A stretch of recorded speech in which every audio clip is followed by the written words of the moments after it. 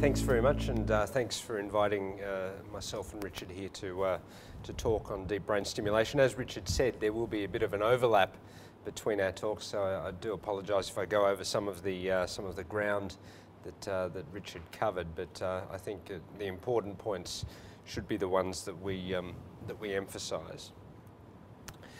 So to try to give you a broad view of what deep brain stimulation is being used for at the moment, Parkinson's disease is by far and away the most common indication and the most common clinical use for deep brain stimulation, and I think that will remain that way for a long time to come.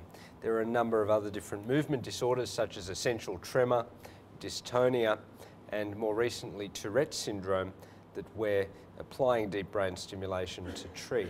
Psychosurgery, treatment of depression and obsessive compulsive disorder is also another growing field. We're also using it to treat some patients with epilepsy and some patients with pain. So why is it called deep brain stimulation? Well, we're really stimulating the structures which lie quite deep within the brain, 4 or 5 centimetres from the surface of the brain.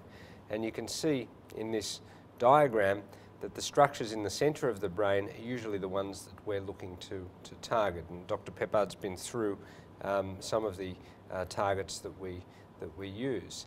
Deep brain stimulation is a form of neuromodulation, and neuromodulation is a term that's being used quite a lot now to describe the alteration of function of the brain or the nervous system by electrical stimulation. We can apply neuromodulation to the brain itself, we can apply it to the spinal cord, and we can apply it to the nerves. So basically anywhere where there's a component of the nervous system from the head to the tips of the fingers, we can use neuromodulation. But obviously I'm going to be talking about deep brain stimulation. The application of deep brain stimulation for Parkinson's disease should be put in a historical perspective. Probably in the 1950s and early 60s, surgery for Parkinson's disease was actually very common because we didn't have medications like levodopa. And then at about that time, sort of the mid-1960s, I think, levodopa came in, and that revolutionised the way that patients with Parkinson's disease were being treated. And surgery nearly died out for quite a while. It really stopped being used in a lot of centres and was used much less frequently in other centres. And that was certainly the case until about 8 to 10 years ago, when it became clear that medical therapy does have limitations. And at that time it also became clear that there were significant technological advances which allowed us to change the way that we treat Parkinson's disease. So what happens with Parkinson's disease? As you all know, this is what's called a neurodegenerative disease. It progresses with time. The medications, whilst they are usually quite effective in the early stages, their effectiveness may wane over time, and it may diminish over a number of years, and that varies from one patient to the next. The medications themselves may cause intolerable side effects, and Richard put up a video of a patient with dyskinesias and talked about that, and these are some of the other problems that we can run into. So there are certainly limitations of medical therapy. So when should surgery be considered? Well, if you get to the point where medications aren't providing a significant benefit, that's a time to at least consider it. If you're having severe motor fluctuations or dyskinesias, you're going from one extreme of movement to the other. You're moving around so much that you can't sit still, or you're going to the other stage where you're essentially frozen. If the side effects of medications are intolerable, I think that's another situation where you would want to at least think about surgery. As Richard pointed out, there has certainly been a trend towards earlier surgery, and that trend has happened over the past 4 to 5 years, and there's increasing evidence to support the use of surgery earlier rather than later.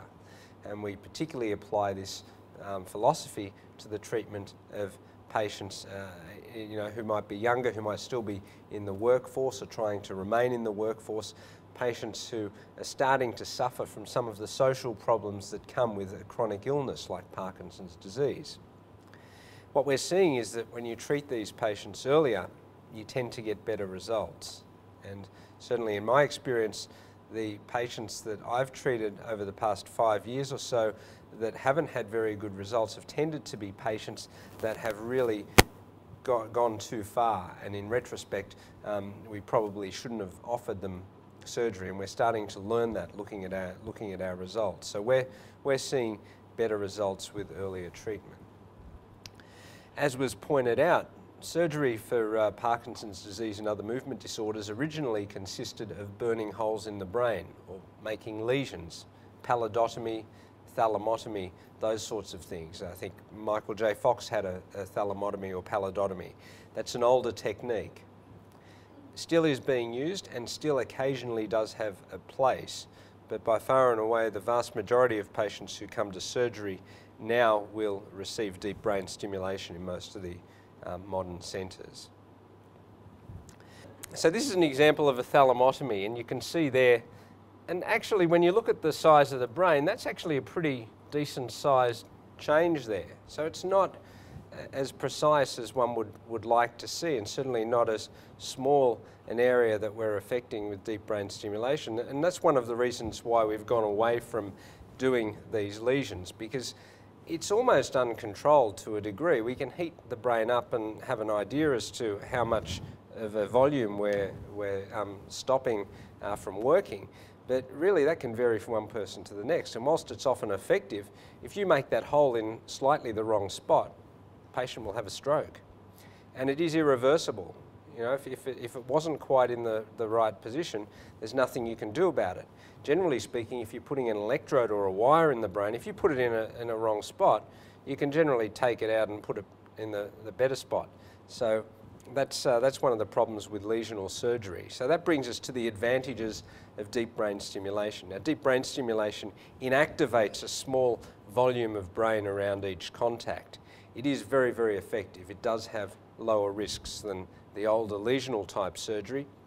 In theory, it is reversible, it's adjustable, and the good thing about it is we're not destroying the circuitry of the brain. We're not making changes like we would be if we were burning holes, so that, you know, in 5 or 10 years' time, if there's an effective stem cell type treatment or a viral vector treatment or some other novel or new therapy, patients may not necessarily be excluded from having those treatments because we haven't gone in and destroyed the circuitry that those treatments may need to utilise in order to offer a benefit. The problem with deep brain stimulation is it is higher maintenance. You've got this hardware system in your body and you've got to look after it, much like looking after a car. It is expensive. These systems, you know, you're talking about $30,000 or $40,000 here for the hardware potentially, and whilst that's affordable for the patients in the private health funds because they're all covered, certainly in the past it's been difficult in the public system. We are finding now it's getting easier to do these operations in the public, and we've certainly been fighting for that for a long time. And there's an increasing recognition within the public system that this sort of treatment must be funded, like doing a heart bypass or something like that. This is just as important and just as legitimate a form of treatment, and so I think we are seeing an increasing tendency to fund these surgeries in the public system.